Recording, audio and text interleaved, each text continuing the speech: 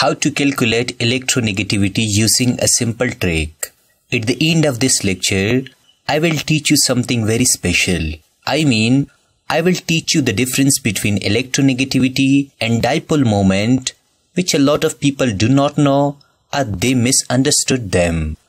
Now what about the electronegativity series in the periodic table? Well, I write hydrogen, lithium, beryllium, boron, carbon, nitrogen, oxygen, fluorine. Secondly, sodium, magnesium, aluminium, silicon, phosphorus, sulfur and chlorine. Here, I use the super easy trick of 2 arrows and 3 circles. I draw this arrow in the second period and I write increase 0.5. Secondly, I draw this arrow and leave the last 2 elements. I write increase by 0.3. Lastly, I circle these 3 remaining elements. Now listen carefully. I write here 1. Now in case of beryllium, I will just increase it by 0.6 and the rest of the elements, I will increase them all by 0.5. Now I write 1.6, 2.0, 2.5, 3.0, 3.5 and 4.0. Secondly, I write here 0.9. Then I increase it by 0.3. 1.2, 1.5, 1.8, 2.1. In case of circles, there are 3 circles. I write 3. Then I decrease it by 0.5. I write 2.5 and I decrease it by 0.4. I write 2.1. So this is the electronegativity series in the periodic table. Now according to this series, we can conclude that at the left side of the periodic table, electronegativity decreases. Secondly, at the right side of the periodic table, electronegativity increases. Thirdly, down the group, electronegativity decreases. Fourthly, fluorine is the highest electronegative element in the periodic table. Now listen carefully. If electronegativity difference is between 0 and 0.4, the bond is known as non-polar covalent bond.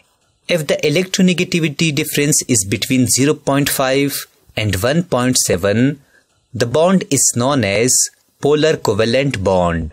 If the electronegativity difference is between 0.8 and 4, the bond is known as ionic bond. For example, calculate the electronegativity difference in the given compounds. Well, we know that the electronegativity of chlorine is 3.0 and that of hydrogen is 2.1. So I subtract the smaller electronegativity from the higher electronegativity. 3.0 minus 2.1 is equal to 0.9. According to this rule, electronegativity difference is greater than 0.5, so this is a polar covalent bond. Secondly, the electronegativity of hydrogen is 2.1 and that of phosphorus is also 2.1. Now 2.1 minus 2.1 is equal to 0. According to this rule, electronegativity difference is 0. So this is a non-polar covalent bond. Thirdly, the electronegativity of chlorine is 3.0 and that of sodium is 0.9. So I write 3.0 minus 0.9 is equal to 2.1. According to this rule, here electronegativity difference is greater than 2, so it is ionic bond. Lastly, the electronegativity of oxygen is 3.5 and that of hydrogen is 2.1. I write 3.5 minus 2.1 is equal to 1.4. According to this rule, here electronegativity difference is greater than 0.5, so it is a polar covalent bond. Thus using this simple trick, we can easily calculate the electronegativity difference. Finally, let me teach you the difference between electronegativity and dipole moment, which a lot of people misunderstood.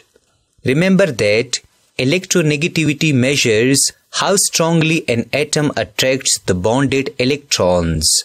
Also note down that there is no electronegativity in a molecule as a whole. For example, consider carbon dioxide.